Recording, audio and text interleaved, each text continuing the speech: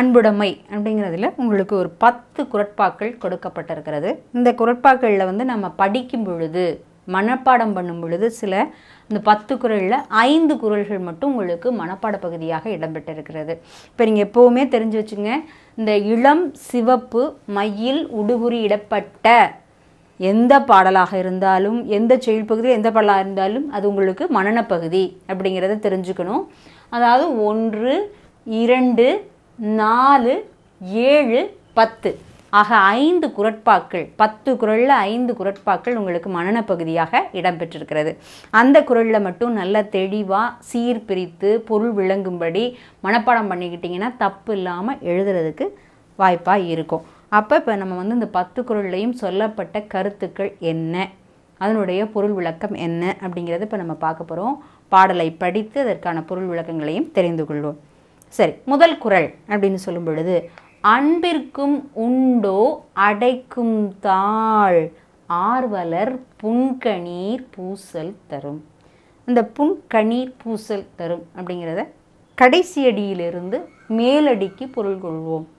அப்படின்னா அன்பிற்கும் உண்டோ அடைக்கும் தாழ்.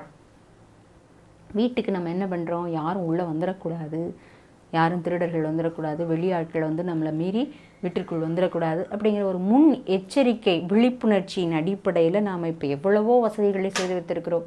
முன்னால் புகைப்படம் எடுக்கக்கூடிய கருவிகளை வைத்திருக்கிறோம். இது யார் வர்றாங்க அப்படிங்கிறத தெரிந்து கொள்ளக்கூடிய அந்த குழி ஆடிகளை பயன்படுத்துகிறோம். அப்படின்னு சொல்லக்கூடிய அந்த லென்ஸ் அப்படின்னு சொல்லக்கூடிய அந்த பகுதிகளையெல்லாம் பயன்படுத்துகிறோம். எப்படியோ பாதுகாப்பு வசதிகளையெல்லாம் நாம் செய்து வைத்திருக்கிறோம். அப்படி செய்கின்ற நிலையில் அது எதற்காக அப்படின்னா, யாராவது வந்தால் அவர்களை தடுத்து நிறுத்த வேண்டும், நம்மை தாக்கிவிடக்கூடாது என்ற ஒரு தற்காப்பு உணர்ச்சிக்காக நாம் இதையெல்லாம் என்ன பண்ணி வச்சுருக்கோம். ஏன் எல்லாம் நடு ரோட்லேயே இருந்தெல்லாம் அப்படி இருக்க முடியாது இல்லையா? அதற்கென்று ஒரு வீடு என்ற ஒரு அமைப்பு, அந்த அமைப்பிற்கு வாசல் என்ற ஒரு முறை, அந்த வாசலுக்கு கதவு என்ற ஒரு முறையை நாம் அறிமுகப்படுத்தியிருக்கோம். அப்போ நம்ம வந்து அதை என்ன பண்ணுறோம், நமக்கு வரக்கூடிய அந்த ஆபத்துக்களை துன்பங்களை நீக்குவதற்காக ஒரு அடைப்பை போட்டு கதவை போட்டு தாளிட்டு பூட்டி வைத்திருக்கிறோம். அது ஆபத்து, அதுக்கு அப்படித்தான் செய்ய வேண்டும். ஆனால் இங்கே வள்ளுவர் என்ன சொல்லுகிறார் அப்படின்னு யோசித்து பார்த்தோம்னா தெரியும். அன்பிற்கும் உண்டோ அடைக்கும் தாழ். அடைக்கும் தாழ்னா தாழ்பாள். அடைக்கும் தாழ்னா என்னது, வீட்டுக்கு கதவு வாயிலில் போடப்படுகின்ற அந்த தாழ்பாள். தாழ்பாள் போடுறோம்ல, பூட்டு போட்டு சாவி போட்டு பூட்டுக்கிறோம் அல்லவா, அந்த தாழ்பாள். ஆர்வலர் புன்கணீர் பூசல் தரும்.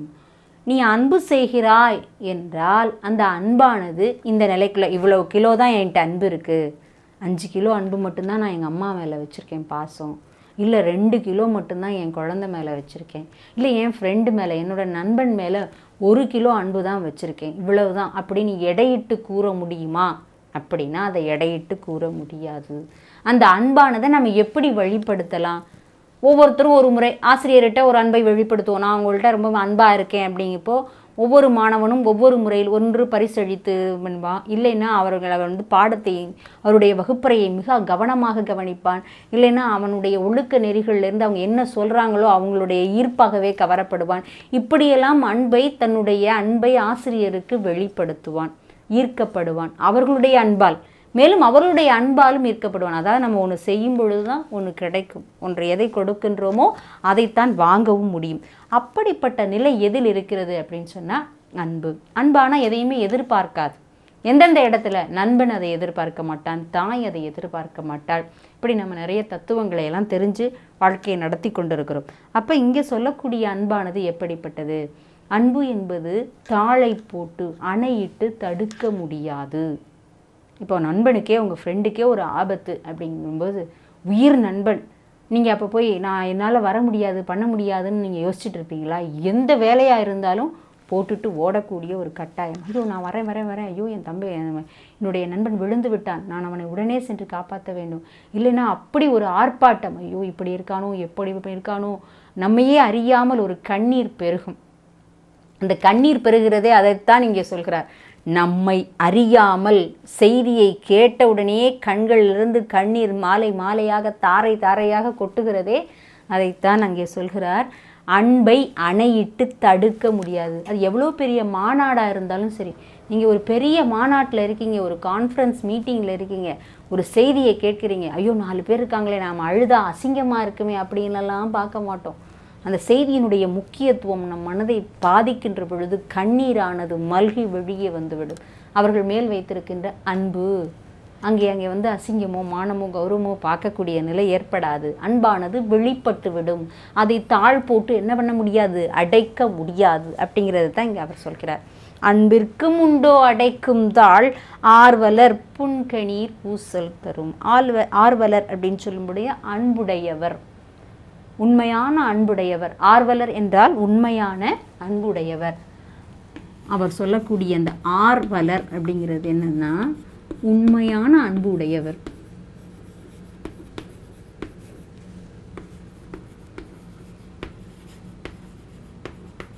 அன்பு உடையவர், உண்மையான அன்பை வைத்திருக்கக்கூடியவர். அப்படிப்பட்டவருடைய அன்பானது வெளிப்பட்டு விடும், மல்கி கண்ணீராக பெருகும். இந்த கண்களிலிருந்து நீராக தாரை தாரையாக துன்பம் கண்டு புன்கணீர், அந்த துன்பத்தை கண்டு, புண் என்பது துன்பம், 2 சுழியும் சொல்லப்பட்டிருக்கிற புண் துன்பம். துன்பம் ஏற்படுகின்ற பொழுது கண்ணீர் பெருகி நம்மையே அறியாமல் ஐயோ என்னுடைய நண்பனுக்கா என்னுடைய தோழனுக்கா இந்த நிலை அப்படின்னு அந்த செய்தியை கேட்ட உடனேயே அணையிட்டு தடுக்க முடியாத அளவுக்கு கண்ணீரானது மல்கும். அன்பிற்கும் உண்டோ அடைக்கும் தாள் ஆர்வலர் புன்கணீர் பூசல் தரும்.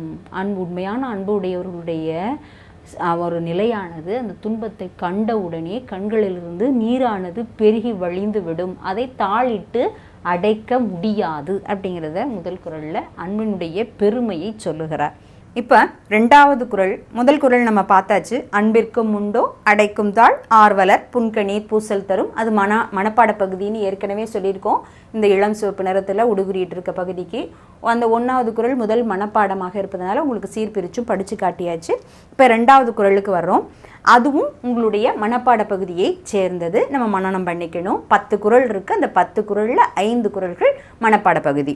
அன்பிலார் எல்லாம் தமக்குரியார் அன்புடையார் என்பும் உரியர் பிறர்க்கு. அன்பிலார் எல்லாம் தமக்குரியர் அன்புடையார் என்பும் உரியர் பிறர்க்கு. அந்த என்பும் உரியர் பிறர்க்கின்ற இறுதியிலிருந்து பொருள் பார்த்தோம் என்றால் அவருடைய அந்த அன்பிற்காக அவர் கொடுத்திருக்கிற ஒரு மரியாதை எவ்வளவு உகர்ந்தது. ஏற்கனவே சொல்லியிருக்கார் இல்லையா, அன்பிற்கும் உண்டோ அடைக்கும் தாழ்ன்னு சொல்லிட்டார். அதை அணையிட்டு தடுக்க முடியாது அப்படின்னு சொல்லியிருக்கார். அதாவது எல்லா நேரத்திலையும் எல்லா இடத்திலையும் அன்பு வேலை செய்யும். அப்போதான் மனிதன் என்ற மாண்பு ஓங்கும் அப்படிங்கிறது தான் இங்கே அன்பிலார் எல்லாம் தமக்குரியர். ஒருத்தன் அன்பே இல்லாமல் இருக்கான்னு வச்சுங்க, அவன்கிட்ட தான் என்ன இருக்கும்னா அந்த அன்பை செய்யாததுனால எல்லாம் எனக்கே வேணும் எனக்கே வேணும், தனக்கே செய்து கொள்ள வேண்டும் தனக்கே செய்து கொள்ள வேண்டும் என்ற பொதுநலம் என்னாகும், அதிகப்படும். பொதுநலம் அதிகமாகும். அன்புடையர் என்பும் உரியர் பிறர்க்கு. அன்பை செலுத்தக்கூடியவர்கள் என்ன செய்வார்கள் அப்படின்னு கேட்டால் இதில் 2 வரிகளில் அந்த 2 சொல்லுலே அந்த பொருளை சொல்லலாம். அன்பில்லார் எல்லாத்தையும் தனக்கு வேணும்னு நினைப்பாங்க. அன்புடையவர் மற்றவருக்கு கொடுத்து தானும் இருந்து மகிழ்வர் அப்படிங்கிறது தான் முக்கியமான, அதாவது உலோபி பண்பு. அதாவது ஒரு அடுத்தவங்களுக்கு கொடுக்காம தனக்கு மட்டுமே வேணும் தனக்கு மட்டுமே பாதுகாத்துக்கணும் அப்படிங்கிற அந்த ஒரு மாண்பு வராது அப்படிங்கிறத வள்ளுவர் சொல்கிறார். அப்போ அன்புக்கான அந்த குணம் எப்படி இருக்கணும், அன்புடையவர் எப்படி இருக்கணும், அன்பில்லாதவர் எப்படி இருப்பார்கள் அப்படிங்கிறத தான் இந்த குறளில் சொல்லியிருக்கிறார். அதான் அன்பிலார் எல்லாம் தமக்குரியர், எல்லாம் தனக்கே வேணும்னு நினைப்பாங்க. அன்புடையர் என்பும் உரியர் பிறர்க்கு. என்பும் எலும்பு அப்படின்னா அந்த எலும்பு அளவில் கூட உள்ள இந்த தன் உடல் பொருள் ஆவி ஆகிய அனைத்தையும் தியாகம் செய்யக்கூடியவர். எதையுமே தனக்காக வச்சுக்க மாட்டாங்க, எதையுமே தனக்காக வைத்து கொள்ளக்கூடிய நிலை இல்லை. என்பு அப்படின்னா எலும்பு. என்பு என்பது என்னது, எலும்பு. என்பு அப்படின்னாவே இது பொருள் தருக அப்படிங்கிறதுல வரும், இல்லைன்னா பூர்த்தி செய்க அப்படிங்கிற பகுதிகளில் வரும், இல்லைன்னா பொறுத்துக பகுதியில் வரும். எப்படி வேணாலும் நம்ம கேட்கும் பொழுது இதனுடைய பொருள் தெரிந்தோம் என்றால் அதை நம்ம சரியான இடத்துல பொருத்தி வைக்கலாம். அதனால் என்பு என்பது எலும்பை குறிப்பதாக இருக்கிறது. ஆக அன்புடையவர்கள் தங்களுடைய எலும்பாகினும் அதாவது உடல் பொருள் ஆவி அனைத்தையும் தியாகம் செய்வார்கள். அன்பில்லாதவர் எல்லாவற்றையும் தனக்காகவே வைத்துக் கொள்வர். அப்படிங்கிறது தான் இந்த குறள் பொருந்த கருத்து. சரி, 3வது குறளை பார்ப்போம். அன்போடு இயைந்த வழக்கு என்ப ஆருயிர்க்கு என்போடு இயைந்த தொடர்பு. இந்த உலகத்து உயிர்களுக்கெல்லாம் எப்படி அன்பு இருக்கிறது அப்படின்னா, அந்த உடலோட உயிர் எப்படி ஒட்டி இருக்கிறதோ, உடலோடு உயிர் எப்படி ஒட்டி இருக்கிறதோ அதைத்தான் இங்கே சொல்கிறாங்க. என்போடு இயைந்த தொடர்பு, நகமும் சதையும் போல அப்படின்னு சொல்கிறாங்க இல்லையா. அதாவது ஒரு உடல் உறுப்பை விட்டு இன்னொரு உடல் உறுப்பை பிரிக்கவெல்லாம் முடியாது. எல்லாம் ஒன்றாக சேர்ந்து இயங்கினால்தான் மனித வாழ்க்கை சரியாக ஓடும். அதே அடிப்படையில் தான் இந்த உயிர் விட்டுட்டு உடம்பை தனியாக வச்சோம்னா அந்த நிலை வேற சடலமாயிடும். அதே மாதிரி உயிரை வைத்து கொண்டு மட்டும் உடம்பு இருந்ததுன்னா அது ஆவின்ற நிலைமைக்கு போயிடும். இப்படி இரண்டும் கலந்த நிலை, ஒன்றை விட்டு ஒன்று அகலாத நிலை அப்படின்னு சொல்கிறோம் இல்லையா. அந்த மாதிரி தான் அன்பானது மனித வாழ்க்கைக்கு உடம்பையும் உயிரையும் போன்றது. அதான் இங்கே அங்கே சொல்லியிருக்கார். அன்போடு இயைந்த வழக்கு என்ப. அன்பு எப்படிப்பட்டது என்றால், 2வது குறளும் அன்பினுடைய தன்மைதான், 3வது குறளும் அன்பினுடைய தன்மைதான். அன்போடு இயைந்த வழக்கென்ப. அன்பு எப்படிப்பட்டது அப்படி என்றால், அந்த அன்பானது உடல் எப்படி உயிரோடு சேர்ந்து இயங்குகிறதோ அதை போல நம்முடைய வாழ்க்கையில், மனித வாழ்க்கையில் அன்பானது மனிதனோடு சேர்ந்து செயல்படும் பொழுதுதான் அவன் முழுமையான மனிதன் ஆகிறான்.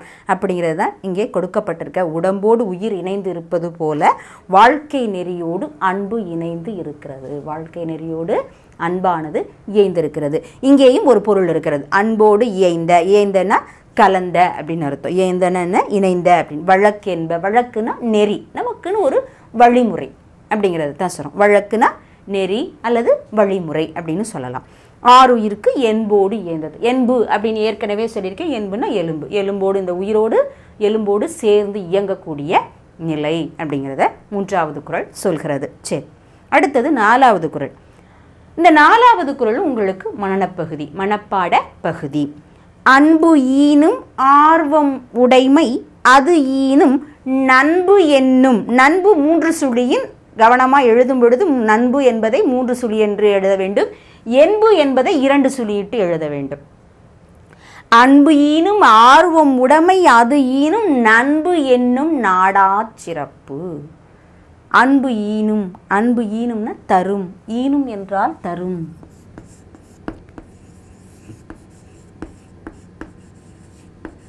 ஈனும் என்றால் தரும் என்று பொருள். அன்பானது எதை தரும்?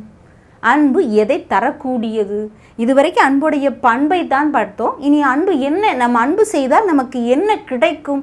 ஆனால் நம்ம அன்பு செய்யும் பொழுது பலனை எதிர்பார்த்து செய்வதில்லை. அந்த அன்பு தானாகவே நமக்கு பலனை தரக்கூடியது. என்ன பலனை தரக்கூடியது? அன்பு ஈனும் ஆர்வம் உடைமை. அதாவது ஆர்வம் என்றால் விருப்பம், விருப்பத்தை தரும். ஒருவர் மேலே அதிகப்படியாக நம்ம அன்பை செலுத்துகிறோம் என்றால் நம்ம கிட்ட இருக்க எல்லா கெட்ட குணங்களையும் விடுத்து அவங்களுடைய அன்பின் காரணமாக, இப்போ ஒரு அன்னை தெரசாவே பார்க்குறோம். அவங்கக்கிட்ட போகையில் நம்மக்கிட்ட என்ன கெட்ட குணம் இருந்தாலும் அது அப்படியே தானாகவே விலகிவிடும். நம்ம ஒரு புனித தன்மையுடையவர்களாக நேரில் சென்று இருப்போம். அப்போ நம்ம மனசில் எதுவுமே இருக்காது. அப்போ அன்பு என்பது எதை தருகிறது? ஆர்வத்தை, விருப்பத்தை தருகிறது. ஆர்வம் ஈனும் அது ஈனும் நண்பெனும் நாடா சிறப்பு. அந்த அன்பு செய்ய ஆரம்பித்தாவே நம்ம பல பேர் நம்மள்கிட்ட நட்பாவார்கள், பகைவர்களாக மாட்டார்கள். பகைவர்களாக ஒருபோதும் இருக்க மாட்டார்கள். நட்பை அதிகமாக விவரித்து கொண்டே செல்லும். அன்பு செய்ய செய்ய நட்பு உலகமானது விரிந்து கொண்டே போகும். பகைவர்கள் இருக்க மாட்டார்கள். அன்பு எதை கொடுக்கிறது? நட்பை கொடுக்கிறது. அப்படிங்கிறது தான் இதனுடைய பொருள். சரி, அடுத்து 5வது குறள். அன்புற்று அமர்ந்த வழக்கு என்ப வையகத்து இன்புற்றார் எய்தும் சிறப்பு. அதாவது அன்புக்கு என்ன சிறப்பு? அன்பை செய்வதனால் என்ன சிறப்பு ஏற்படும்? ஏற்கனவே சொல்லியிருக்கிறார். அன்பானது நமக்கு எதை தருகிறது? நட்பு உலகத்தை, பெரிய நட்பு உலகத்தை ஏற்படுத்துகிறது, ஆர்வத்தை ஏற்படுத்துகிறது. அதே அடிப்படையில் தான் இங்கே வையகம், அன்புற்று அமர்ந்த வழக்கு என்ப வையகத்து. வையகம் என்பது உலகம். வையகம் என்பது என்னது? உலகம். வையகம்.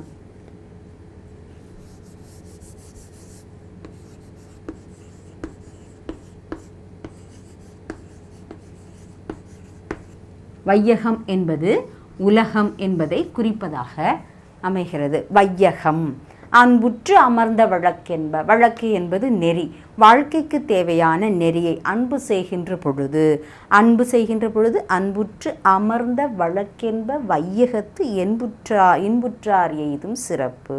இந்த அன்பை செய்பவர்கள் எல்லாரும் இந்த உலகத்தில் எப்படி இருப்பார்கள், வாழ்க்கை நெறியில் எப்படி கடைபிடிப்பார்கள், அது அன்பு நெறியோடு ஒட்டிய வாழ்க்கையை உலகத்தோடு கலந்து அன்பு செய்து ஒரு உண்மையான அன்பு உலகத்தை உருவாக்கக்கூடியவர்களாக இருப்பார்கள்.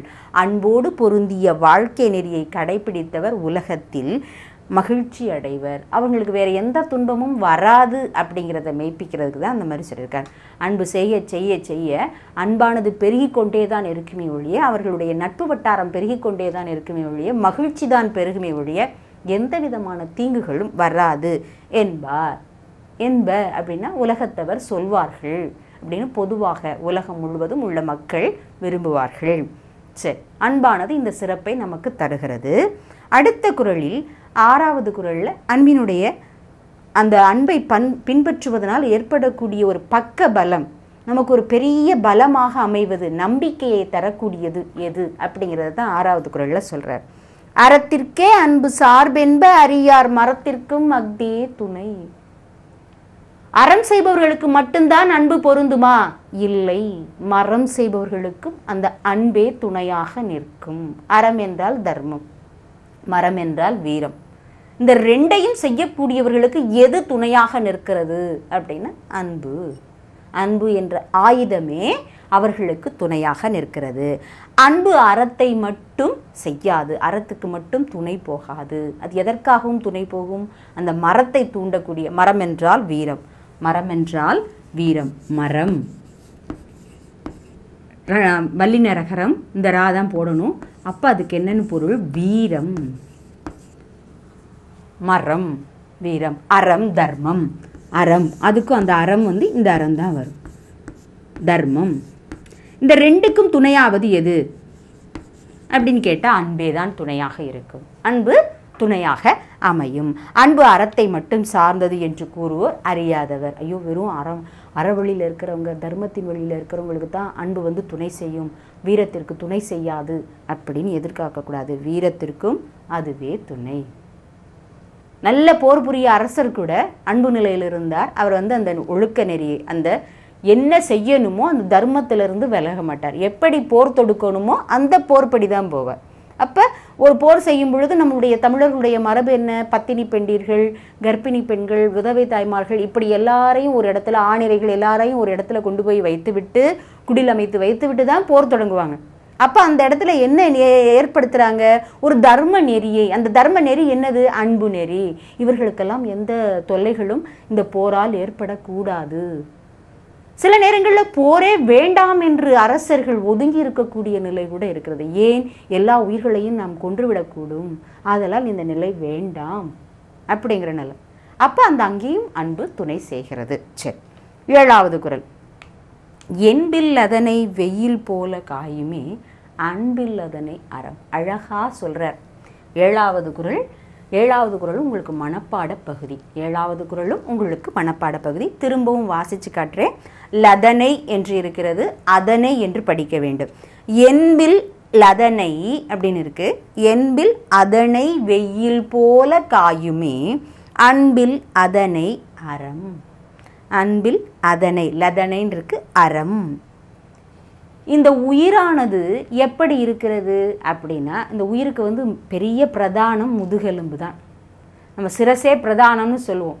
ஆனால் முதுகெலும்பு இல்லாமல் ஒரு மனிதன் இருக்கிறான் என்றால் அவன் மண்புழுவுக்கு சமமாக கருதப்படுவான். அவன் மண்புழுவுக்கு சமமானவனாகவே கருதப்படுவான்.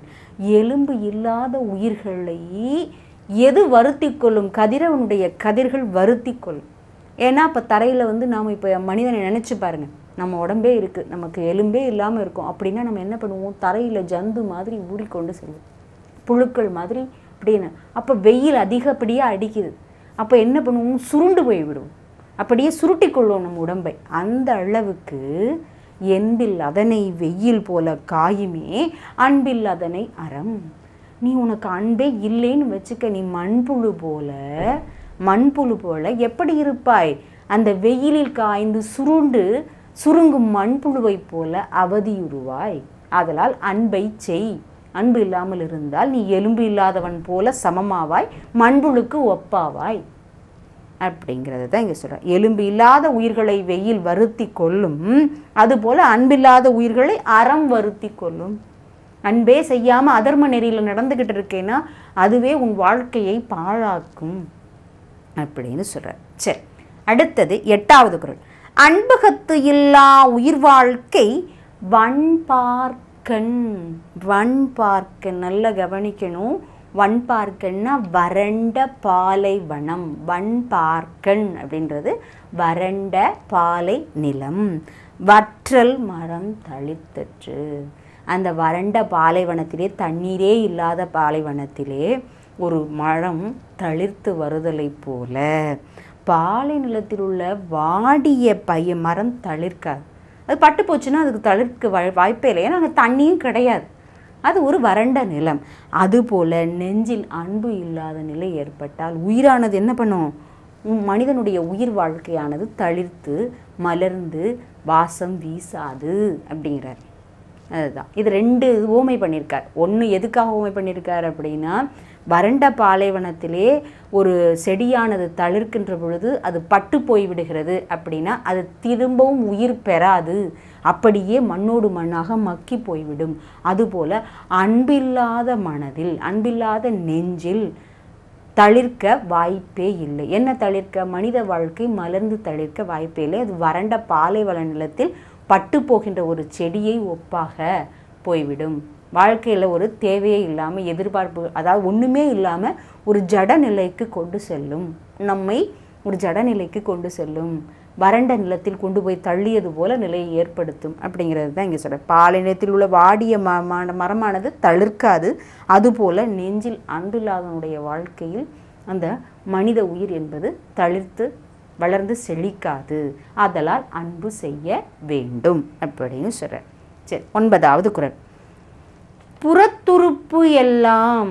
இதுவரைக்கும் அவர் என்ன சொன்னார்? முதல் குறளில் அடைக்கும் தாழ் கிடையாது என்றார். அன்பு செய்ய மனிதன் யோசிக்க வேண்டும். அந்த யோசிக்கின்ற பொழுது அன்புக்கு மரத்திற்கும் துணையாக இருக்கும், அறத்திற்கும் துணையாக இருக்கும் என்று கூறினார்.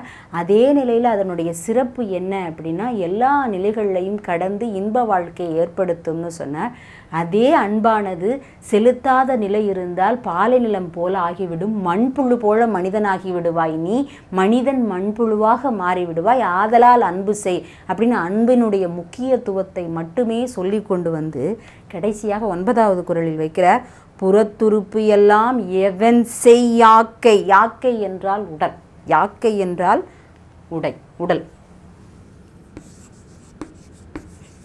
யாக்கை உடல்.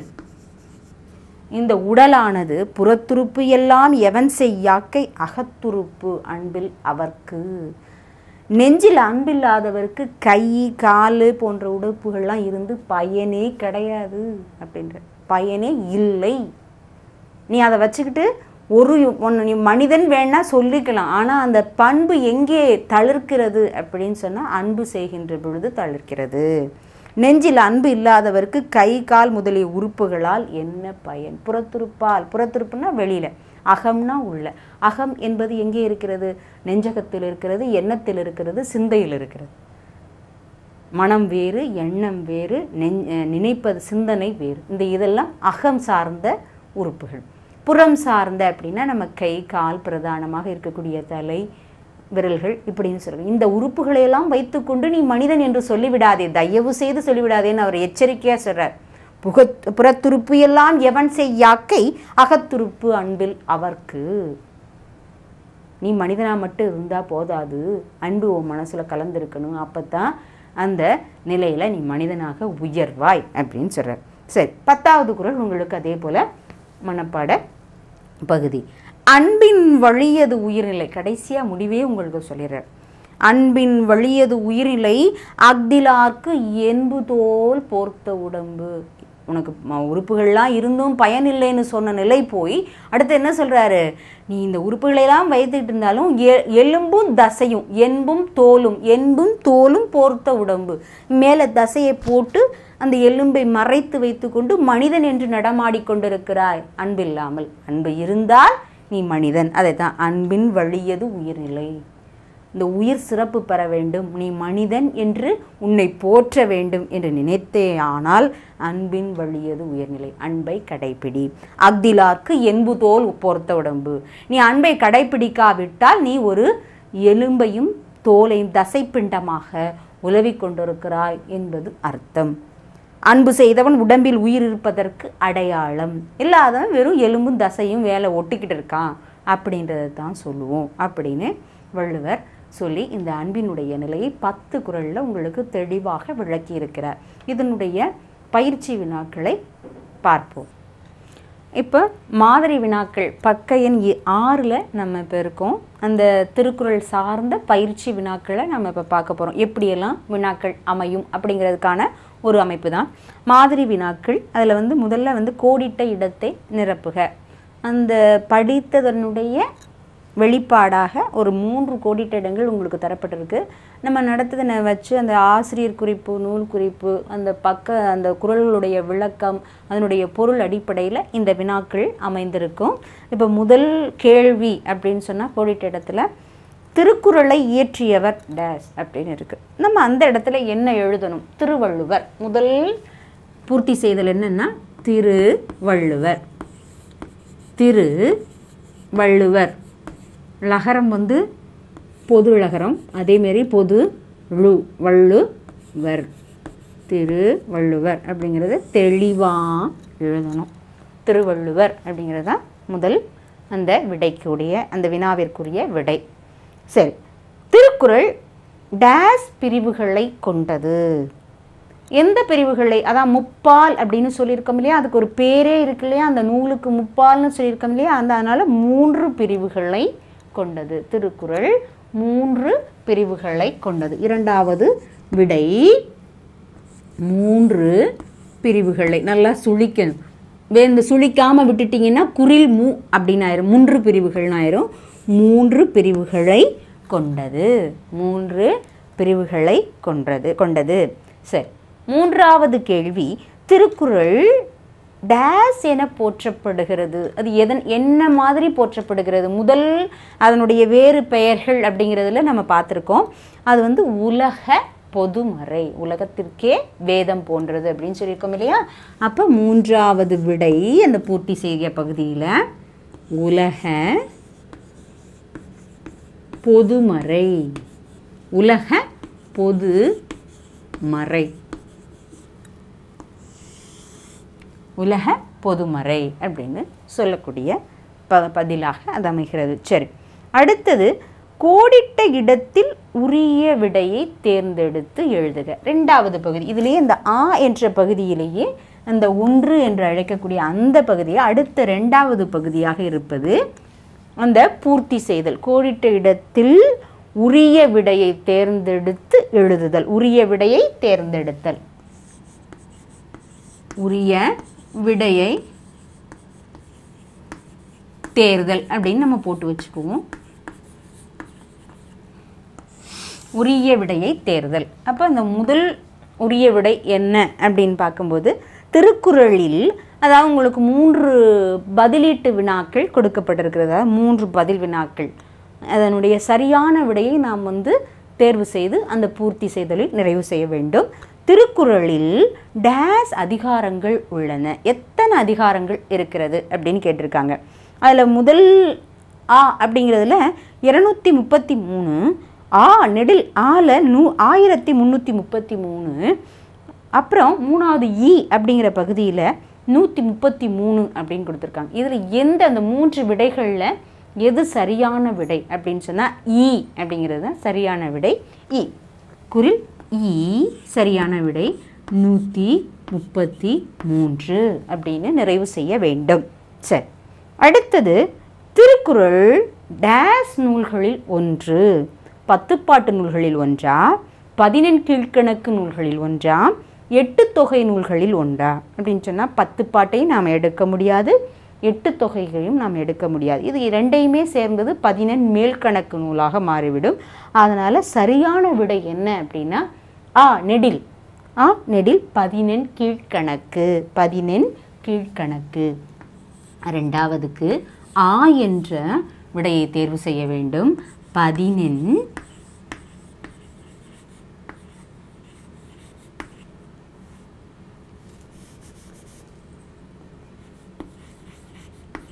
கீழ்கணக்கு.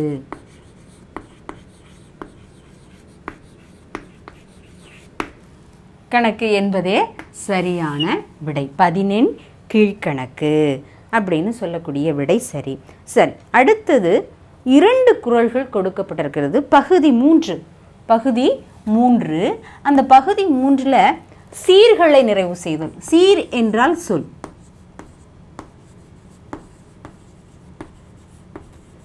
நிறைவு செய்க,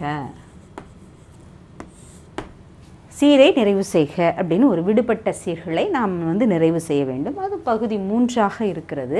அந்த பகுதி 3ல் 2 குறள்கள் கொடுக்கப்பட்டிருக்கிறது. 2 குறள்களில் 1வது சீரோ அல்லது 2வது சீரோ, அதாவது 1வது சொல்லோ 2வது சொல்லோ 3வது சொல்லோ எந்த சொல் வேண்டுமானாலும் விடுபட்டு இருக்கலாம்.